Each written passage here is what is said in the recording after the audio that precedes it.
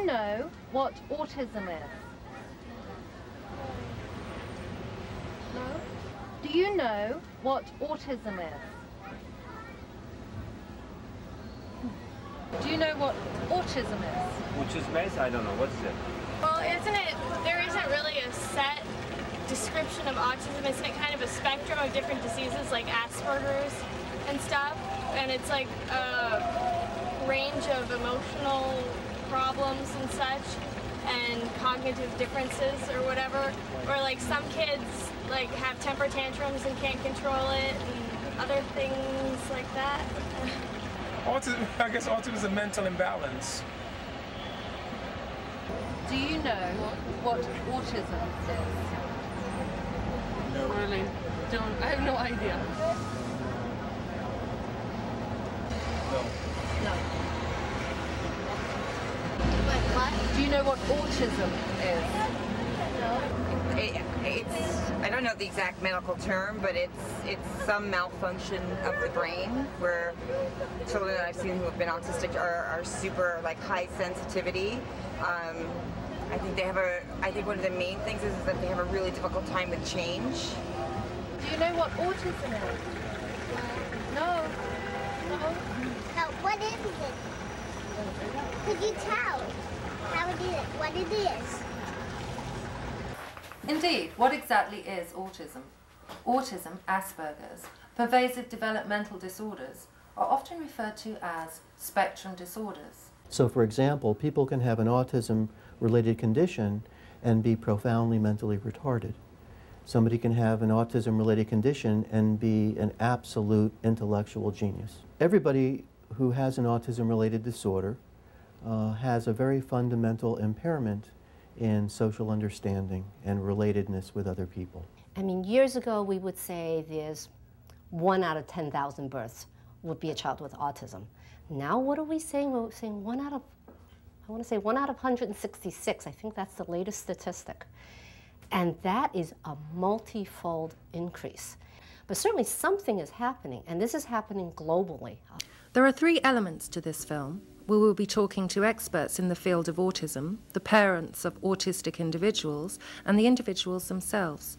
There isn't a moment's peace, literally, until Harrison is asleep.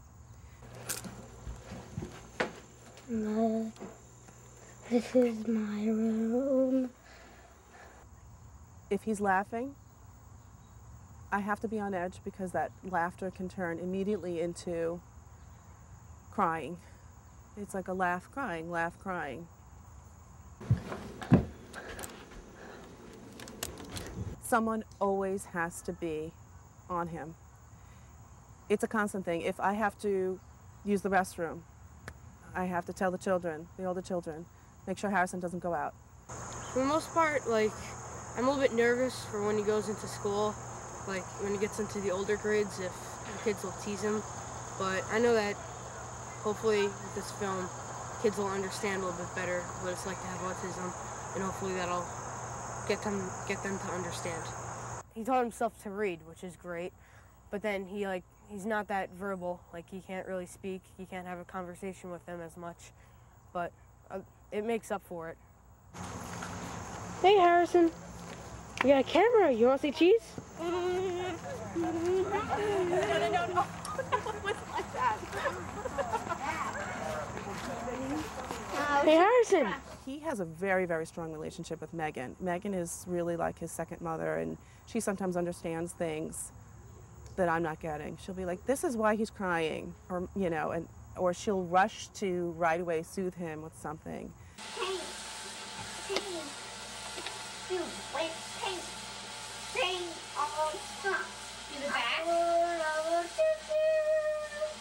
And she gets it dead on. It's just a natural thing. I always say, thank God. How does he show you he loves you? He struggles with us, and he'll just come over and hug us sometimes. RDI, it's different from the applied behavior analysis therapy, which is so common. The ABA teaches, there's definitely positive aspects of it. It teaches, but more in a rote way, children how to do skills. Certainly if I need to teach Harrison how to brush his teeth, I could start with ABA. It breaks down the skills and it teaches it step by step and reinforces as soon as the child does a correct step. RDI is different in that it focuses more, not so much on developing skills, but developing relationships. Overcoming, autism has, across the board, there are core deficits of autism, and there hasn't really been a therapy that has addressed these core deficits, which are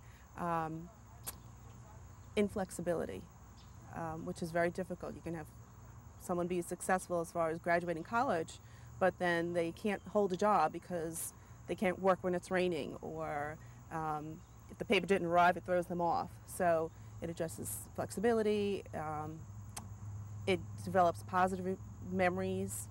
If you are somebody with autism, you're lacking language, how to use language. So even if a child has language, they do not necessarily know how to use it in an appropriate way to get what they need. They lack coping mechanisms. They have very low frustration tolerance. So generally what behaviors might come about are a result of a specific skill deficit. So if a child does not have language and he or she is trying to communicate something and he does not have the language to communicate, he is going to use another behavior to communicate his wants and needs. Children with autism are able to talk. What they cannot do is communicate. And once typically developing kids understand that, it makes it a whole lot easier to start facilitating exchanges. Someone at David's school, not even someone in mental health, not even a psychologist, an administrator. Did they say that to you? Yeah, he said that David was emotionally disturbed. He was 3. I said, how does a child at 3 become emotionally disturbed? He was not emotionally disturbed. He was and is autistic. He suggested I look into my marriage, and he sent me home to read Bruno Bettelheim's completely outrageous The Empty Fortress, which blamed the mother for and he's been completely discredited. And there was someone else, Dr. Leo Kanner, who called, who blamed the mothers and said it was due to, his term was refrigerator mothers. And of course both these, it's physiological. Of course no one knows what causes autism, but it's certainly not an emotional disturbance, and it's not the environment. By just like looking at you, I don't know what you're capable of until I put you to the test to see this, or the other. If you could communicate with me, I could ask you, and you would say, I like making cakes, I like filming, I like this. So therefore, we have a set of things by sample and modeling, and then there's the way how we find out from him. And if he's able to communicate, we would ask him through sign language, and then he would respond. Based on that, then we find out what are his weaknesses, what are his strengths, and what his capabilities are, and we go from there. Our purpose is for them to be independent, have a better living, and to be productive, and our job never ends.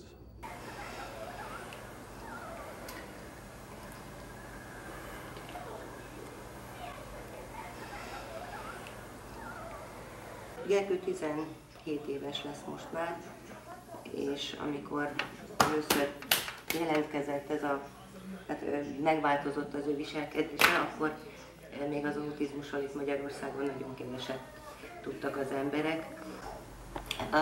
Amikor ugye a problémák elkezdődtek, akkor Gergő, nem szabad, nem szabad. Légy szíves, gyere ide magához, gyere.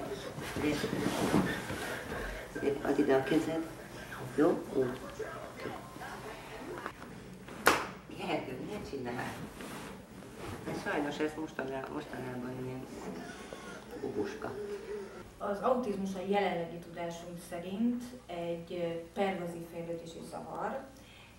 A pervazív szó itt azt jelenti, hogy körülhatárolt területeket érint, a kommunikációt, azt, ahogyan kapcsolatot teremtünk, azt, ahogyan elfoglaljuk magunkat, az érdeklődésünket, a játékunkat, de ezek a területek annyira fontosak, hogy áthatják az egész személyiséget, a viselkedést, a fejlődést. Pervazív azt jelenti, hogy átható. Yeah, did you ever see the It's been a very mysterious blessing. It's just been, I don't know. I don't know how things work, how things are arranged, and that's not really for me to say. Over the course of your marriage, you really find out who you're married to. And my husband's first response was, we're not going to let anything get in the way of the joy we feel for our child. So I actually feel very fortunate to be his mom. I get to know him until the rest of my days.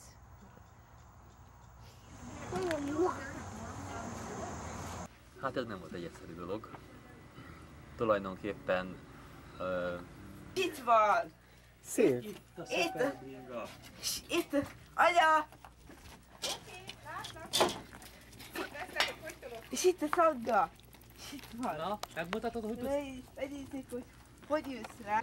Nem járunk el helyekre, a Krisztiánt nem lehet egyedül itthon hagyni, tehát mi nem mondhatjuk azt neki már ennyi idősen, hogy jó van, majd jövünk, és most elmentünk este egy moziba, mert őt nem tudjuk kire bízni. Ha bár van a család, és ők, ha kell, akkor rájuk mindig számíthatunk, és ők mindenféleképpen segítenek, de igazából azért mi megpróbáljuk ezt magunk megoldani, és nem azért van a Krisztián, hogy mások felügyeljenek rá.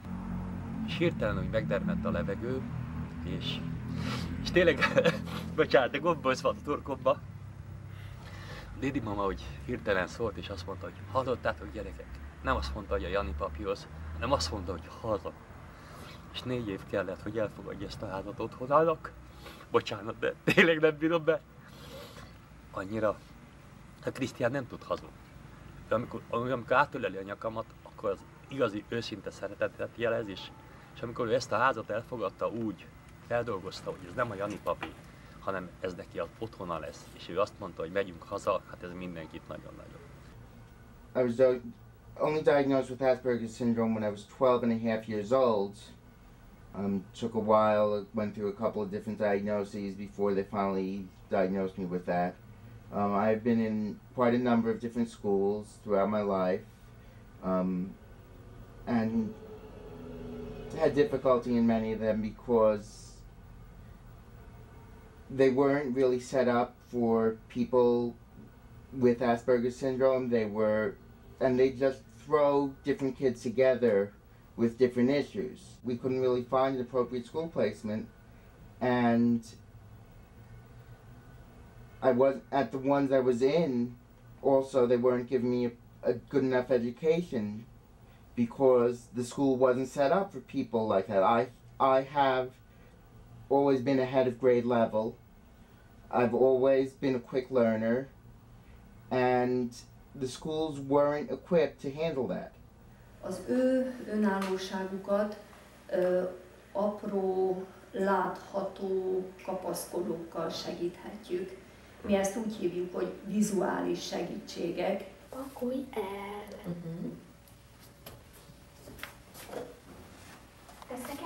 Nem, most csak ezt hozunk.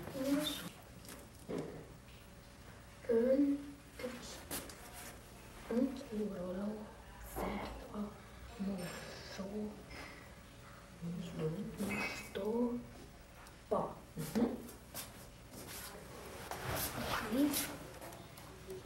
Szivacsot.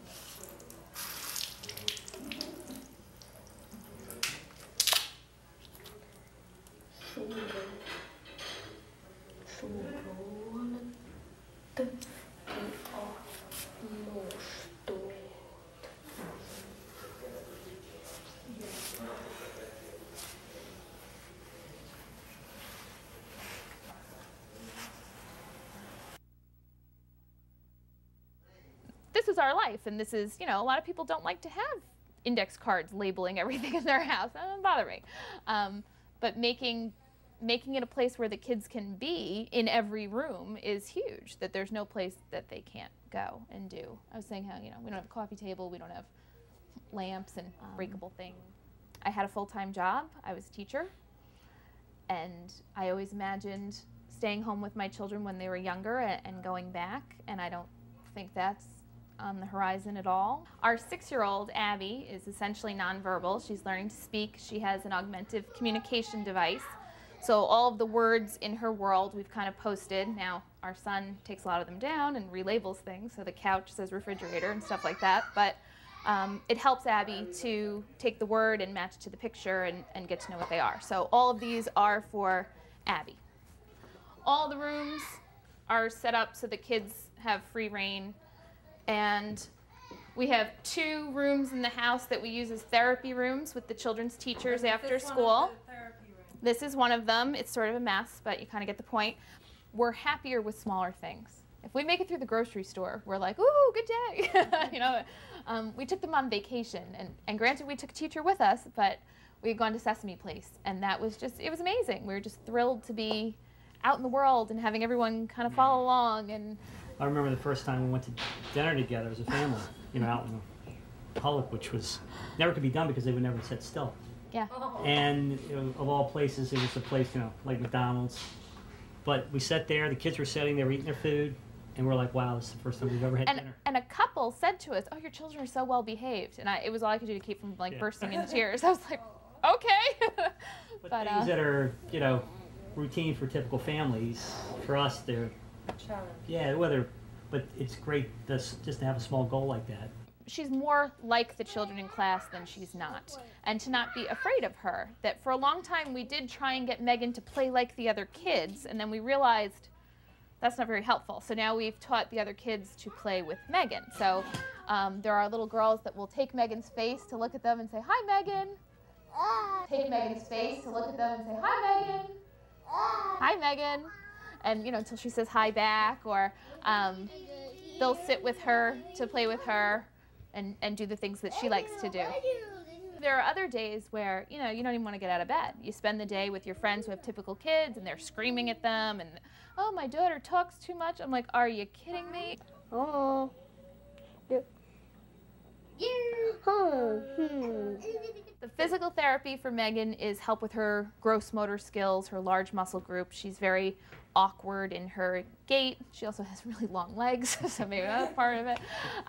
So that's that. But occupational therapy is more for fine motor skills and building hand strength for things like handwriting, and speech is working on not just diction, I suppose is the word for it, but you know, all the things that go into speech, learning pronouns and all the things that in normal conversation children will develop, they need to be taught that specifically. The ABA can teach anything.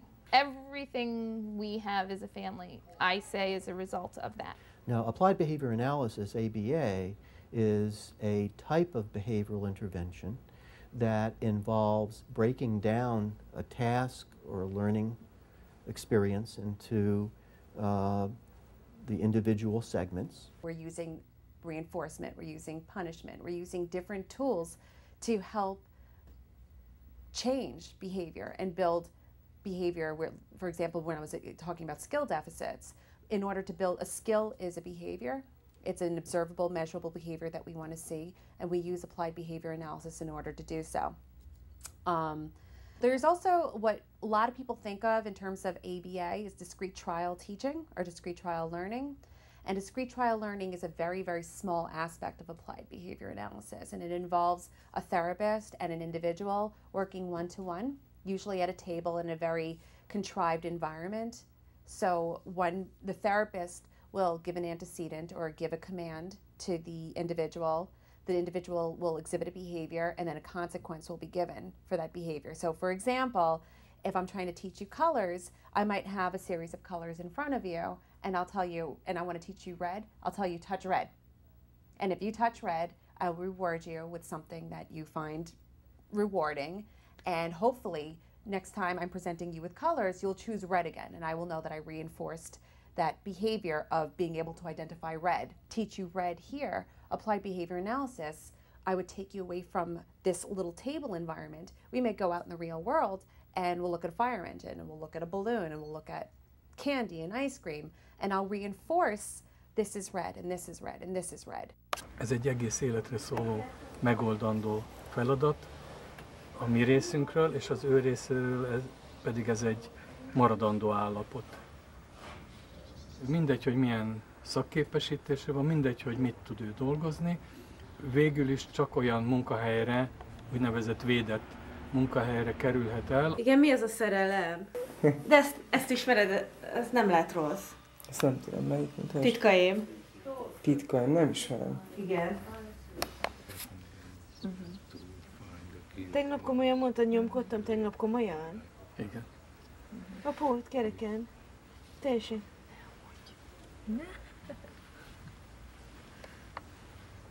Ez nyugtatja meg őt.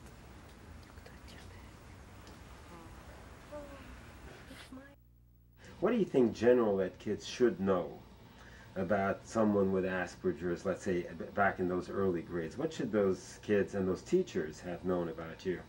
They should just understand the reasons behind if someone gets if an Asperger kid is frustrated, maybe to try to help them out better, like just ask them what's wrong, and if they tell you, just try to help them out instead of immediately jump to the conclusion that they're being misbehaving. And don't react when they react, because that'll make them react even more sometimes. With something that happens with me, if someone reacted, I would react even more, and they would just go back and forth, get worse.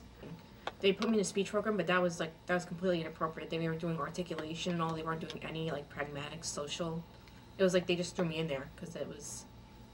Oh yeah, I had a lot of difficulties too. I couldn't understand many people as well. I had a lot of difficulties making friends. People would push me in the hallways. People would write nasty things in my locker. They would one person actually broke in and wrote really mean things in my locker.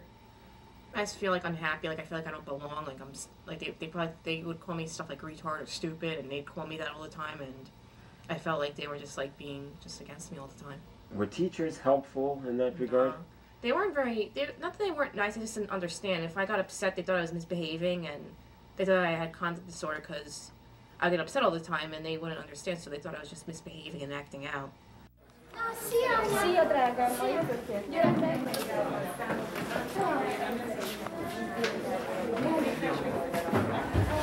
Szerintem ez először nem jelent hatalmas traumát, csak egy pár nap múlva, tehát egy idő után veszi észre ezt az ember, hogy gyakorlatilag ez mit jelent ez az egész dolog. És az első felismeréskor az ember rögtön az van a fejében, hogy azonnal menni és tenni a gyerekért, bármit megpróbálni, csak segítsenek rajta, és aztán napok múlva jön a másik, ez a nagyon megdöbbentő és nagyon lesújtó felismerés, hogy a gyermekem soha nem fog teljes életet élni, és ezt nem lehet elmondani. Tehát ez egy olyan, mintha az ember belezuhanna egy mély szakadékba, és csak onnan néznek ki, mert gyakorlatilag még akkor sem szembesül azzal, hogy mit jelent ez valójában majd a hétköznapokban, majd a későbbi életére nézve a gyereknek, hogy mennyire peremre szorul, és mennyire izolált lesz az egész családnak az állapota.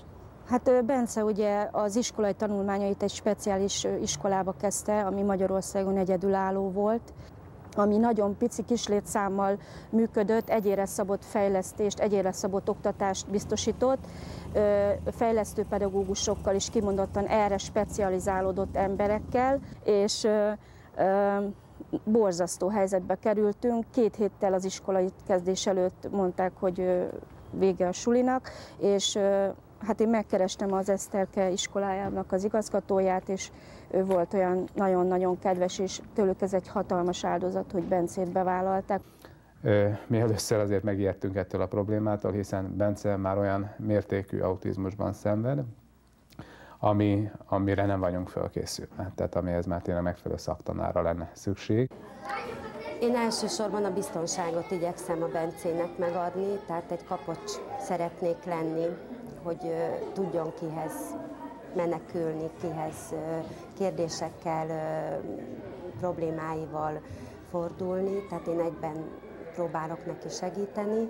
A tanulásban pedig fejlesztő pedagógusok járnak az iskolába, és ők próbálnak egy egyéni tanmenet alapján, fejlesztési terv alapján foglalkozni a Bencével.